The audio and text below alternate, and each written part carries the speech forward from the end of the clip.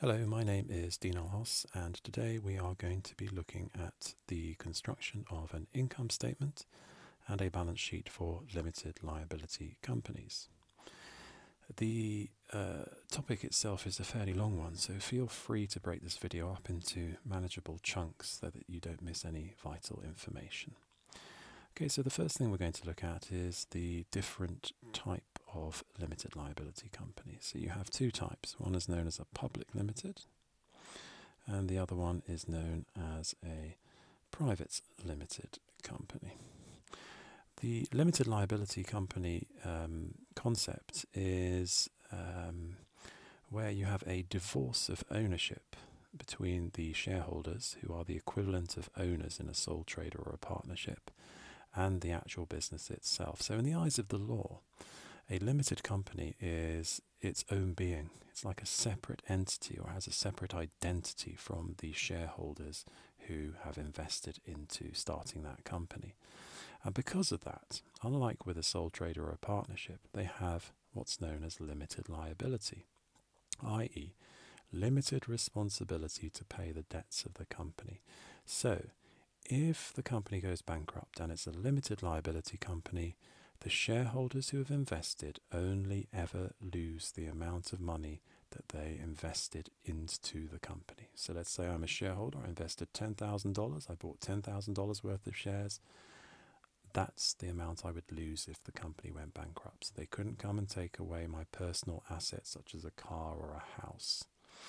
And it's obviously a very attractive company to set up as a result, because every entrepreneur knows I've put this amount of money into the company and that's all I'm ever going to lose if things go wrong in the worst case scenario.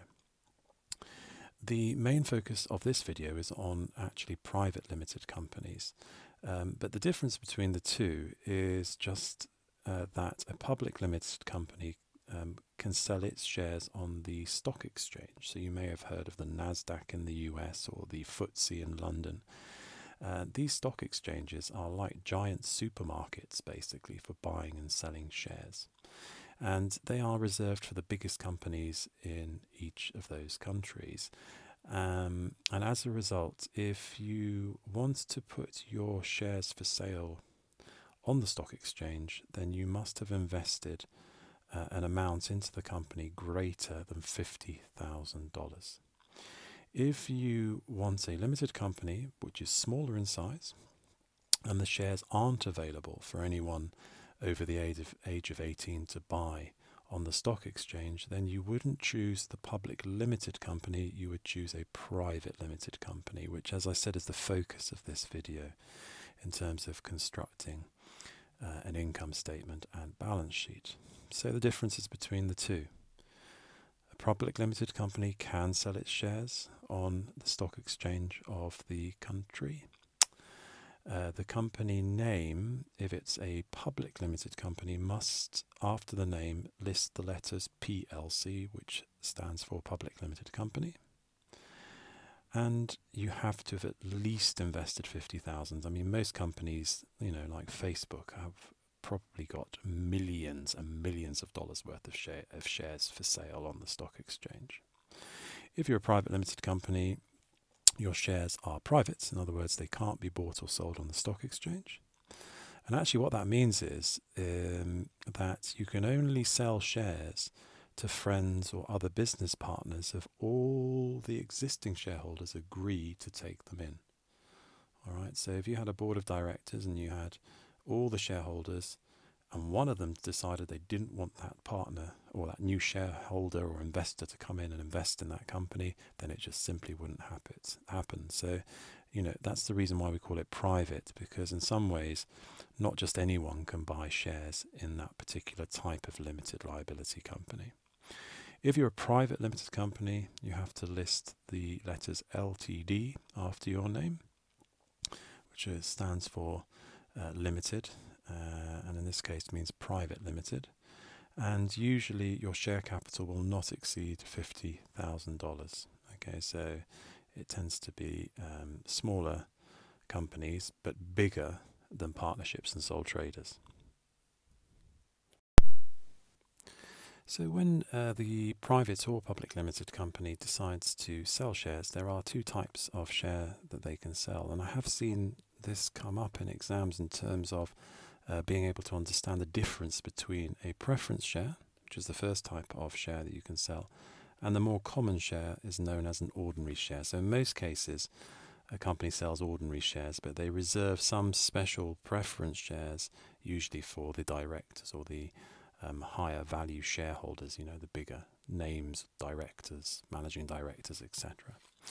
Okay, so the difference between the two is a preference share gets a guaranteed amount for every share that they own, whereas an ordinary shareholder will get a variable amount in terms of how the profits are paid out. So the directors at the end of the year usually will look at the amount of profit made in the income statement and then decide how much of that they're going to give their shareholders, whether they be preference or ordinary shareholders. If you own a preference share, you're guaranteed to get a fixed amount, whereas an ordinary shareholder in good years will get more, in bad years will get less. So most company directors will have a small amount of preference shares and a larger amount of ordinary shares, because they're hoping if they've made the right decisions as directors, the company will be in a position to reward the ordinary shareholders with a large dividend. But the risk you take is that it changes according to the performance of the company each year. So in good years, the directors may pay from the profits a large amount of dividends, and in bad years, obviously, they would pay less. So here, if we took two shares, one is a preference share, and it cost $100, and the other one here is an ordinary share that cost $100.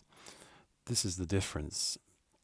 With the $100 share price, which is a preference share, they would always get a fixed dividend. So in this case, just for example, it is $10, which means that at the end of the year, you're always going to get 10% of the amount that you paid. So you paid $100. If you get $10 back, then that's 10% on the amount that you invested in the preference share. That's good because during good and bad times, you know exactly what you're going to get at the end of the year. With an ordinary share, it changes. The dividend paid, the profits paid to the shareholders, depends on whether it's a good year or a bad year. So in a good year, if you've paid the same amount for an ordinary share, $100, it might be that the directors decide to be very generous and they give you $15 for that $100 share, in which case you've done better than your preference share. Or it may be a bad year and your company hasn't performed as well and they only pay you $1 for the same $100 share.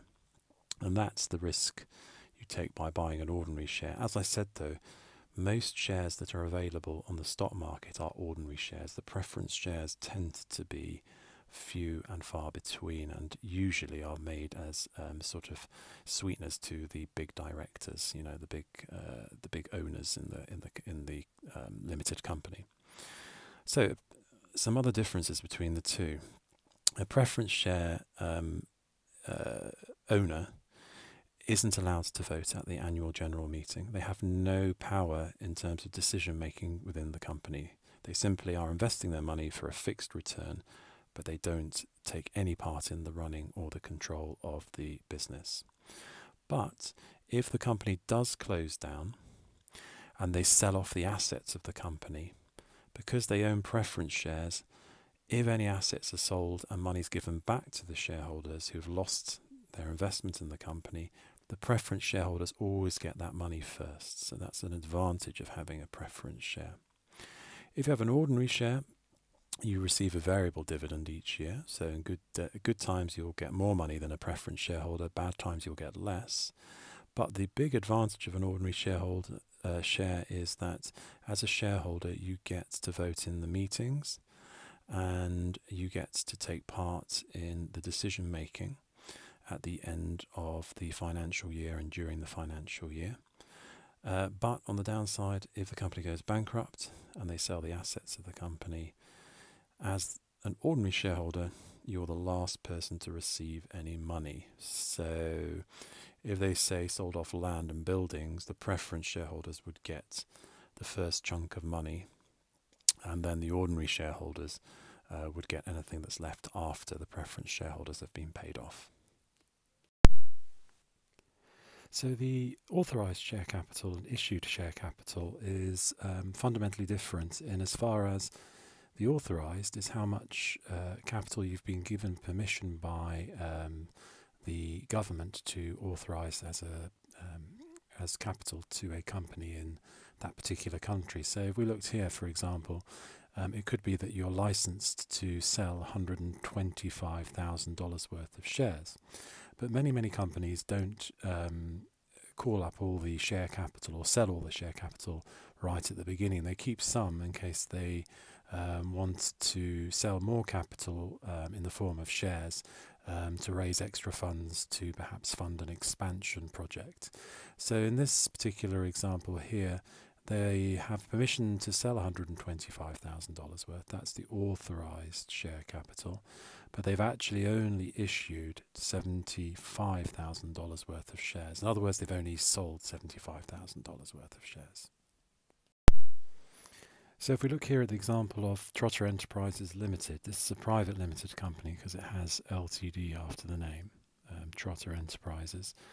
And this company has been given by the government permission, or it's been authorised by the government to sell 100,000 ordinary shares at $1 each, and 25,000 preference shares also at the price of $1 each.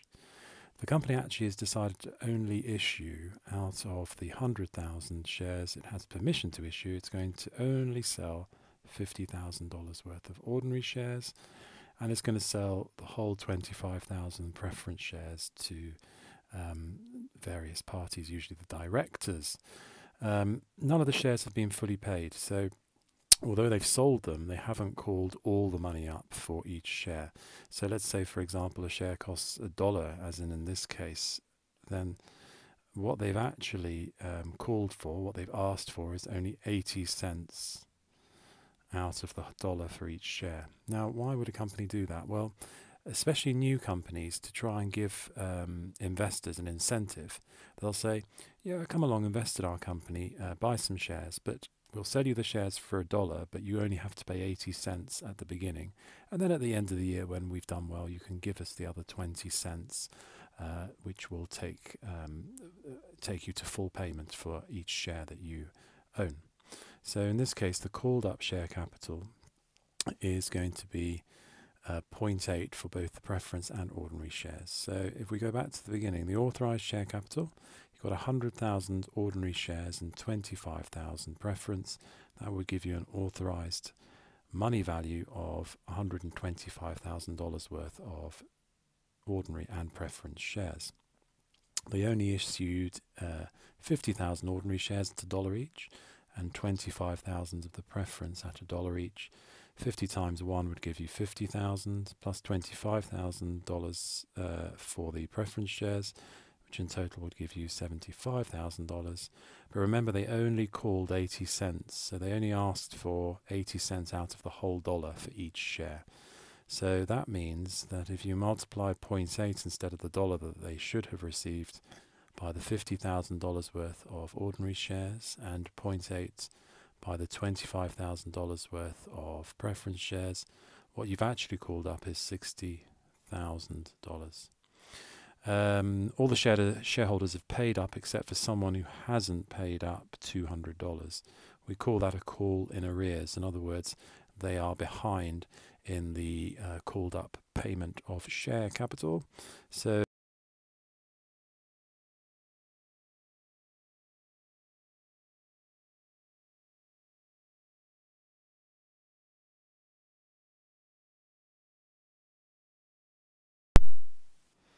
dividends are the amount of the net profit that is paid out by the directors to the shareholders as a reward for investing in the company. Most companies pay a dividend at the end of the financial year, and it's announced at the AGM. But some companies, especially the larger ones, will pay a dividend, they call it interim dividend, halfway through the year, and then another dividend at the end of the year. The dividends payable is shown in the profit and loss appropriation account on an income statement. So at the end of the trading and profit and loss account, when you've calculated your net profit, you add on an extra part known as an appropriation account. And the word appropriation, it simply means division. So how is the net profit divided? And of course, some of that net profit will go towards paying the dividends to shareholders. The dividends payable, of course, is shown as an entry into your profit and loss appropriation account, as stated earlier, but it should be noted that in most cases, because the dividend is only decided towards the end of the year by the directors, who generally are quite careful about giving out dividends, because the directors tend to be majority shareholders who are ambitious and want the company to expand, so they'd rather retain the profit than pay it out as a dividend. But because it's announced, the dividend at the end of the year, often you only find out as a shareholder how much you're going to get at the annual general meeting. So the payment actually made as a reward in the form of a dividend from the net profits is usually owing to those shareholders at a later date. So often the dividend payable will also be shown as a current liability because it still hasn't been paid to the shareholders and is owed to them in the future. So the retained profit, which is the profit that's left after you have given the dividends to the shareholders, is usually divided up into what we call reserves. And a reserve's a bit like a treasure chest. It's an amount of money put aside from the net profit with a specific function. So if you look at the Japanese, for example, they will often create what's known as a fixed asset reserve. And they will put part of their net profits into this reserve in order to pay for new fixed assets, usually machinery, at the end of a time period. So it's almost like saving money, I suppose, from your profits to pay for a fixed asset in the future. The Japanese renew their machinery every 3 years, the larger companies, so that they're always ahead of the game in terms of technology. So they put aside at least 25% of their retained profit every year to be able to pay for fixed assets in the future. Of course, you may also have other reserves like a general reserve that might help to fund expansion, for example. So in this particular case, you had a net profit of $100,000. So if you paid out $25,000 as a dividend, which would be very generous, 25% of your total net profit, that means, of course, you would have a retained profit of $75,000, which you then may divide up into different types of reserve according to what function you want to use your net profit for. So the final item that you might see in the final accounts of a limited liability company is known as a debenture. So what is a debenture? Debenture is simply a loan that is taken from the general public. And it's usually conducted through the stock exchange. So on the stock exchange you can buy shares, ordinary or preference, but you can also, if you wanted to invest, you could also invest in a debenture. So how does it work? Well, in most cases, companies have borrowed all the money they can borrow from the bank. So to borrow money, they need to go to the general public and ask for their money, if you like, through the stock exchange. And the debenture is simply a promise on a piece of paper, similar to the one I've drawn at the bottom of this video. And on it will have the cost. So in this case, they want to borrow $10,000 from the general public, and a promise on it to pay a fixed amount of annual or yearly interest. In this case, that's 10%. And on it, you will also usually have the lifespan of the debenture. So in this case, let's suppose it's 5 years. So if an investor wanted to buy a debenture, they would go to the stock exchange, they'd be given this piece of paper, and in return, they would give over to the company the $10,000. And the company gets to use that $10,000 for 5 years. But at the end of each year, it has to pay the promised amount of interest, which in this case is $1,000. That $1,000 is an expense. It's the cost of borrowing money. And in the same way that interest on a bank loan would be shown as an expense in the profit and loss account, interest on a debenture again would be shown as an expense in the profit and loss account, because the only difference is that it's a loan from the general public instead of from a bank. So at the end of 5 years, this piece of paper would be returned to the company, would be torn up because it's now out of date, and the investor would have made $1,000 each year over 5 years, which would give them $5,000. And at the end of the life of the debenture, they would also get back the original $10,000 they invested. So with this $10,000, it's worked for them and created another $5,000 on top. So slightly less risky than an ordinary share, but the downside of a debenture is that you have absolutely no voting rights and no invitation to the annual general meeting. So I'm going to run through the construction of the income statement and the balance sheet for a private limited company, in this case, BCARM. And you can see the income statement, which I've called the trading profit and loss and appropriation account, because we've got to divide up how the net profit is distributed, if you like, between the shareholders and any retained profits.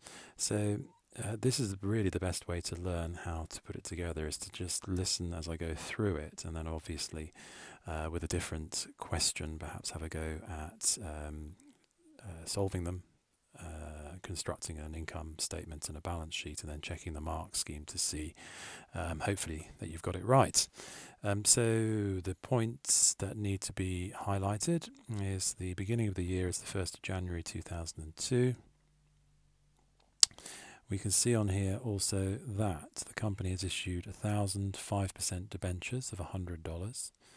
They have, at the beginning of the year, they have a balance brought down. So this is from last year. They had a general reserve of $18,500, and they also had a retained profit last year of $7,050.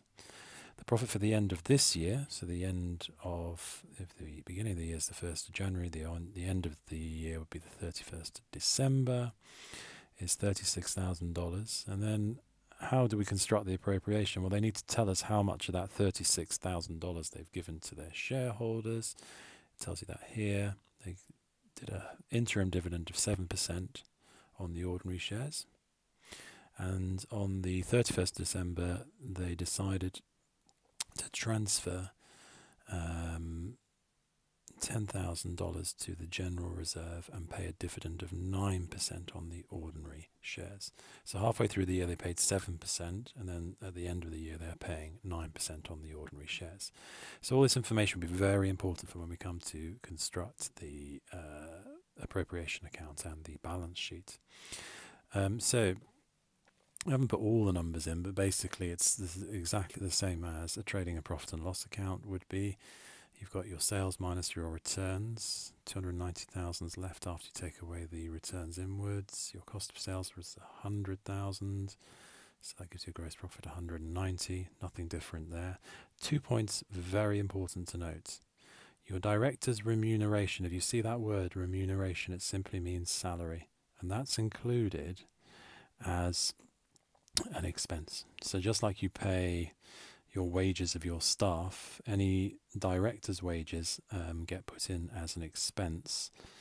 And also we said that the debenture interest would also be shown as an expense in the profit and loss account in this case. So it just gets added as another cost basically.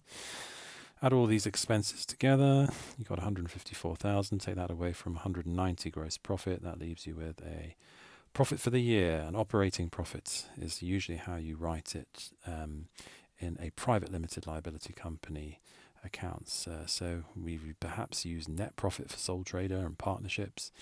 They tend to prefer you to use the operating profit, but it's essentially the same thing. It's $36,000 in this case. So the additional bit, this bit here, is known as your appropriation account. Okay, and that's going to show you how we divide up this $36,000, which we said was our net profit or our operating profit. Okay, so of that 36,000, if you remember earlier, we talked about how $10,000 is going to go to the reserves, in this case the general reserve. The preference share dividend is $8,000. And the ordinary share paid, if you remember, there was 7% that was paid. That's 5,250. That was an interim one.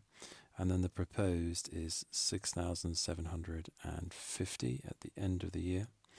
So when you add all those together, that gives you $30,000. But hang on, you had a 36,000 was the net profit. So the extra 6,000 is going to be your retained profit for this year.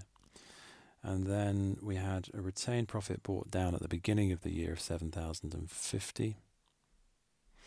So when we add that to what we've kept this year, the retained profit carried down for next year is going to be the 6,000 from this year plus the 7,050 that we brought down from last year. So in total, our retained profit would be 13,050, and that would be shown in the bottom half of our balance sheet.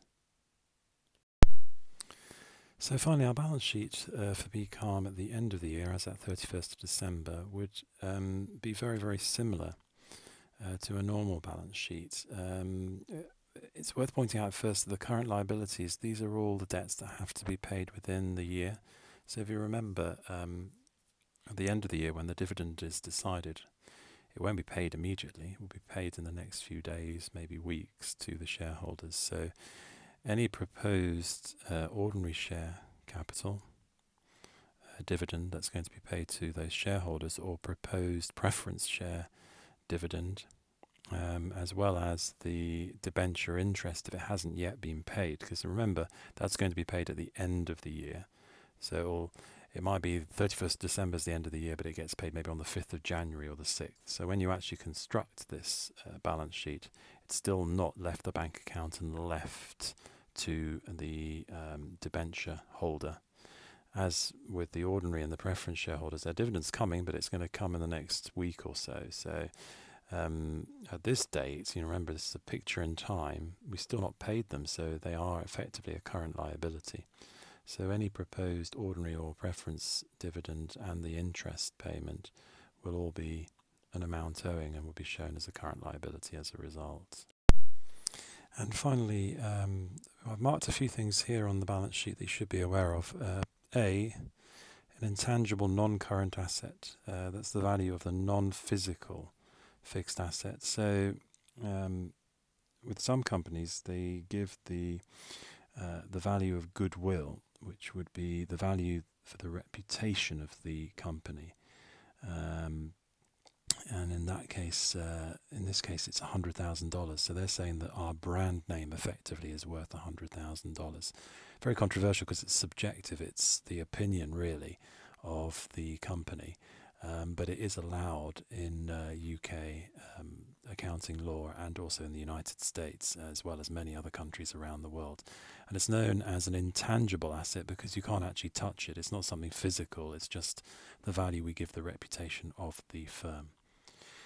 So that's part A and part B. And then C, we've got two things here. We already discussed a little bit earlier.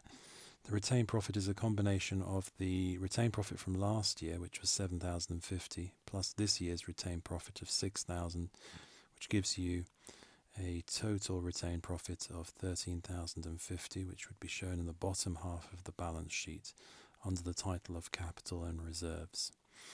The general reserve, we put $10,000 aside this year, but we also, at the beginning of the question, it said had a reserve value brought down of 18,500. In other words, from previous years, they'd put into a general reserve 18,500. So when you add the 18,500 to the $10,000 from this year, the total general reserves is going to be 28,500.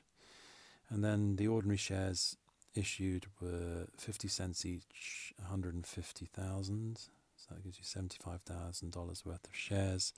And the preference share capital was $100,000. Add all these numbers together, you get a balancing figure of 216,550, which should balance with the top half of the balance sheet.